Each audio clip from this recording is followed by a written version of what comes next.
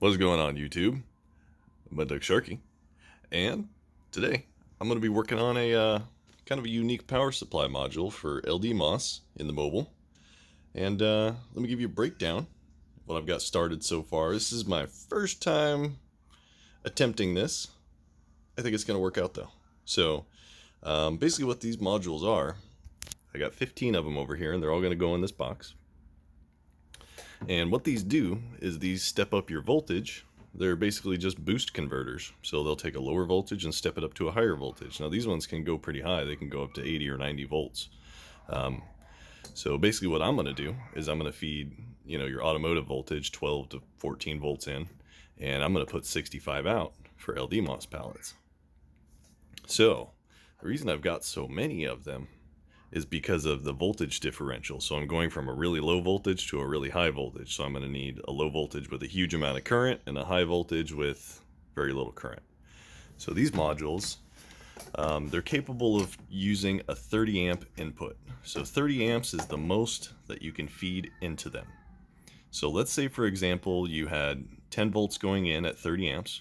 That's 300 watts. You can pull a maximum of 300 watts out the other side. So if I was running that at 65 volts, 300 divided by 65, whatever that is, that's how many amps I could pull out of here at 65 volts. So what I'm doing is I'm estimating about 12 to 14 volts going in, and I'm pulling 65 out. So with 30 amps at 12 to, I'm estimating about 400 watts going in, so I'll be able to get 400 watts out of each one of these modules.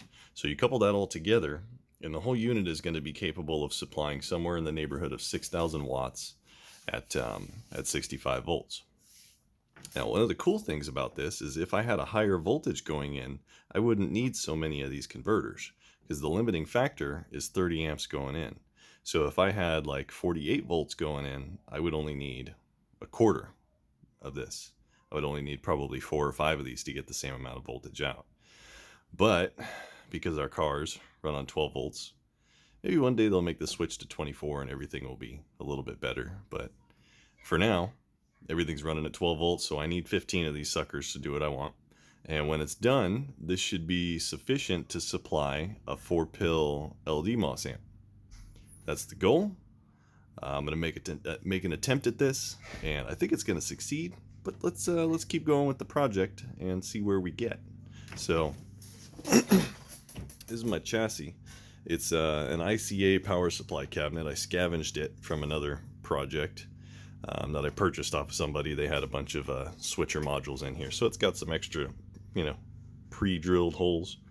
I took it over to the machine shop and milled. I didn't mill, I just stuck it up in the milling machine and drilled a bunch of holes for these modules. So these are all ready to bolt up in here. But before I do that, I've got to figure out where I want to mount my binding posts for 12 volts coming in, and I need to figure out what I'm going to do for power going out. For power going out, I'm probably just going to run a couple of large gauge wires through some cord grips over to like a 175 amp Anderson connector. And on the other end, I could do whatever I want with that. But power going in, I'm going to use 2 pairs of these. So when this is all done, it'll probably draw about 400 to 450 amps at 12 volts or at 14.4 volts or whatever it happens to be. So each one of these will be running about 225 amps, which I think is good enough. But yeah, let me move on with this, and we'll see where it goes. Alright, so as I'm getting a little deeper into this project, I figured I'd start checking these things out a little more thoroughly. So one of my ideas to cut down on the amount of wiring that's going all through the box is to just use the chassis as a ground. So my input lugs here are all grounded, output lugs are grounded, and the output on these is floating from the chassis connections. Same with the input. So these standoffs are not connected to anything on the circuit board, they're just isolated. So I figured, what if I take the negative connection on the output and the input, connect it to one of these standoffs, and just use the chassis as a ground. That way I only have to run a positive wire to each one of these. Well, I did that on this one. So basically what I did is is, let's see, where's my orientation? Okay. So this connector is the negative, so I soldered a wire from this brass standoff over to these terminals here. And I did that on the input side as well, so the one on the left is the negative, and I soldered a wire from here over to there. And in doing so, had an unintended consequence. Well, it's a somewhat intended consequence. So when you're working with radio frequencies, you want to have a continuous ground all throughout your system. You don't want to have any interruptions. You want to have your whole system thoroughly grounded, and the way that this has current protection is by putting a shunt on the negative side.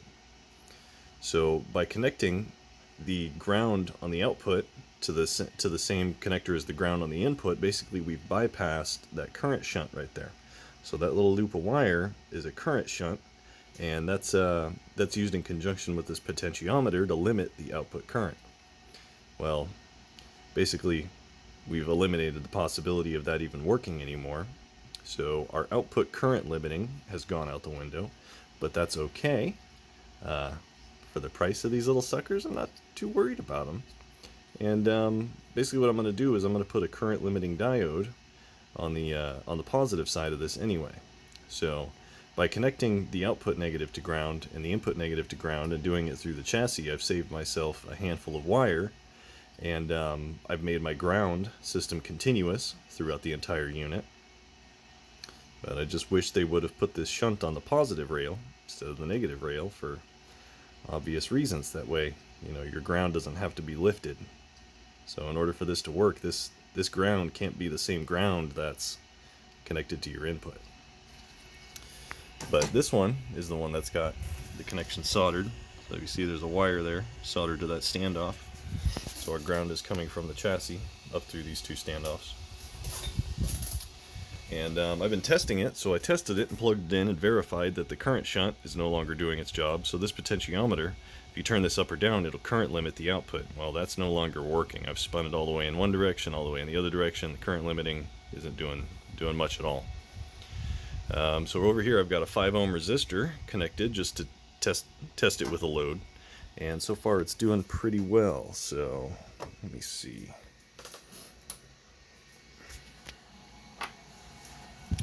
Alright, so this is the voltage across the resistor. That's this lead and that lead. So we're measuring the voltage across our 5 ohm resistor. And this meter is measuring the input current to the board. So I'm going to turn this up. Supposedly the board is limited at 30 amps, but it actually goes past that pretty comfortably. Focus. There we go. So as you can see, the board is drawing, 35 amps or somewhere in that neighborhood, and it's not having an issue. It's putting 45 volts across that resistor. I'm going to turn it down now, just because I don't want to. That resistor's not meant to handle that. But so far, so good. It's doing its job. I've tested it in other situations with higher output voltages. I don't have a different high value resistor to test this at 65 volts, so I'm just giving it as much as it can. But anyway, that's the plan. I'm going to start putting all these modules in here. Well, first I got to solder the standoff to the negative connection on all of those, and then once that's done, focus. Once that's done, I can start wiring these into the chassis. So yeah, I'm gonna go do that and I'll be back. Alright, so I got a few of these mounted up in here, and I figured I'd start with kind of a small scale test before I go on paralleling all of them, just to make sure nothing pops up. So far I've got them all hooked in, and I've got the output voltages matched pretty closely. So I don't have a meter that reads voltage down to millivolts when you're up in the 65 volt range.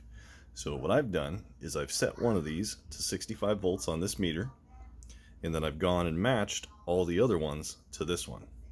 And when I put the rest of them in there, I'll do that same thing. I'll match all the other voltages to this one, and I've done that. And let me turn this on, show you. Okay, so right now we're measuring the first one here, 65 volts. I put a little resistor on there just to give it a little bit of load. It adjusts easier that way. So we've got this one at 65, and then what I'm doing is I'm measuring between the positives. on each one of these. So I measure from the positive on this one, compare it to that one, adjust it so there's zero difference, compare it to that one, adjust it so there's zero difference, and so on. So right now my lead is on the positive side of this supply, and I'm going to go over and connect this lead to the positive side on that supply. And then I'm going to set my voltage meter down to the lowest setting, and I'm going to adjust to get that as close to zero as possible. Now you can see it jumping around a little bit. It's been doing that the whole time. It's been fluctuating, but I've just set them about as close as I can. And with 10 or 15, 20 millivolts, that's not going to be a problem for me, because what I'm going to do is I'm going to balance the current coming out of them with a diode. So these have resistance to them, they have voltage drop, and they function both as a diode and as a current balancing resistor. So I've used this technique on this supply over here, and it's worked out pretty well. I had to use a lot more diodes, but that was the theory, and it worked out really well. So I'm going to do that with these. I'm going to put a diode on each one of them, and that should keep the current fairly balanced, even though they aren't exactly the same voltage. But yeah, let me put these in, get the positives hooked up on all these, and I'm going to run it through some tests. Alright, so I got this thing together for testing.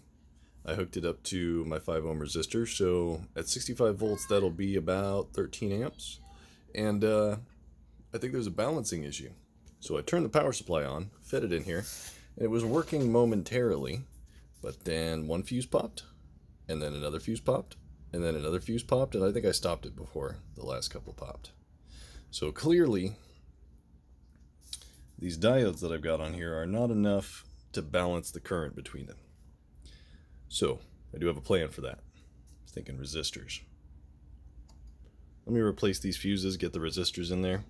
Let's see what happens. Oh, by the way, before I did this, I was having other issues, and it was because the voltage drop between the power supply and here was dropping the voltage down to like 10 volts. So basically what I had is I had some of these that were saying low voltage and then some of them that weren't. And I think that's just because they're not all set to the same lowest voltage setting. So that threw me for a loop. I had to figure that out, and that was just low voltage coming into the thing. But yeah, now for the next challenge. Let's see what happens. Alright, so it turns out 3 of those modules blew along with the fuses. So that's nice. You know that old saying about the fuse doesn't protect the transistor protects the fuse? That's basically what happened here, except they both murdered each other. So the fuses went, and I'm assuming that's because one of the transistors in there shorted. But I put in some balancing resistors. So right now 3 of these boards work, 2 of them don't. So the ones without the fuses, this one here and this board here, those ones are not receiving power. So these are 0.22 ohm ceramic resistors, and it seems to be working. So I'm running it with 3 of these, and it's drawing about, actually the voltage drop is pretty bad because of these resistors, but I'm guessing it's drawing about 10 amps, and nothing's blowing up yet. Let me click this on if I can. It's not doing it. How can I do this? I can't do it one-handed. Yeah. This power supply is those modules that, I don't know if you saw the video on this power supply, but the modules in there, they're cranky. But anyway, I had it running with 3 modules just a minute ago, and it was putting about 56 volts into this resistor. So the voltage drop on that's pretty bad, but you know, it's better than blowing up modules, I guess. So at this point, I'm going to get it to turn back on. That's first. All I have to do is plug that Anderson connector in when it's hot, and it works. You got to turn the power supply on and then plug it in. Once I do that, I'm going to measure the current going through each one of these and see if it's balanced. I want to see how well it's balanced. And after that, I'm going to hopefully get some good results. If not, I might have to reconsider this whole project, but we shall see. To be continued. All right, so made a little bit of progress here. So I checked the balance between the units, the ones that are not blown anyway, and the current balance is really good. So I was getting 2.8, 2.8, and 2.8. Current balance is looking good, but I figured out why my meter is not it's not reading a very good voltage, and that's because there's a lot of noise on these things. So if you look at all that high frequency noise, the voltage is right up at 60. There's a lot of noise. So I'm going to try and get rid of that. I've got some ideas. Snubber caps, inductors, whatever it takes. I'm going to try and tackle that before I go any further. Let's see what happens. Alright. So I've made the determination that most of the noise that I was seeing on here is actually coming from this power supply, which is fine. This doesn't actually get, used on the air or anything. It's just for bench testing. So right now I've got this just hooked up to my little lab supply into a tiny little resistor just for a little bit of load. And let's take a look at the ripple here. So that's 50 millivolts per division, and that's the output of these guys right here, all paralleled and working together. And that's pretty reasonable. Most power supplies you see aren't going to be a lot cleaner than that. I'm really curious to see how that compares under load, but I don't have a clean input power supply big enough to test with. So that remains to be seen. But what I'm going to do is I'm going to take this over and plug it into my radio, and actually not into my radio. I'm going to plug this into some accessories that are hooked up to my radio, and I'm going to turn it on with the clean power supply, and I'm going to see if it generates any birdies on the waterfall. And hopefully not. If it does, I might have to consider some more filtering and stuff, but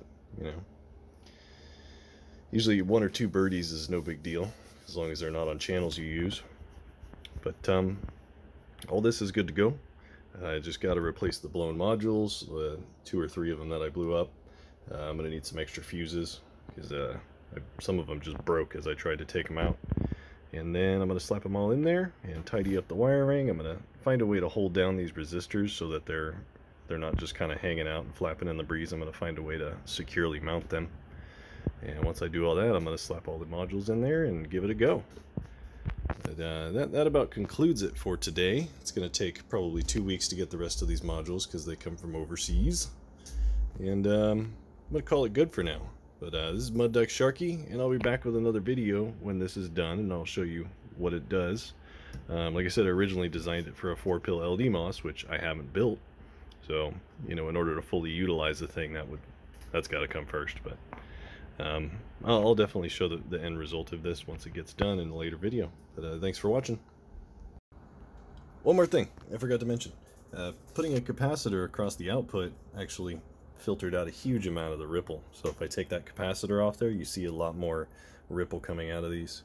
And the resistors and the diodes and the capacitor, they all work together to kind of do a pretty decent job of filtering.